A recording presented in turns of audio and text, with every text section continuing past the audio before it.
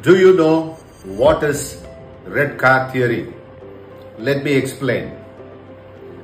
When you leave for work, think of a nice red car.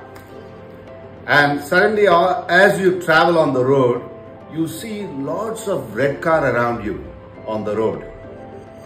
It's not magic. It's actually our brain's reticular activating system filters based on what we focus on. Same applies to our life. If you constantly focus on problems, negativity is showing up everywhere. Instead, focus on growth, opportunities, solutions, and you will start spotting them too. So the question is, what are you choosing to notice? Shift your focus, shift your life. Please like, share, and subscribe. Cheers.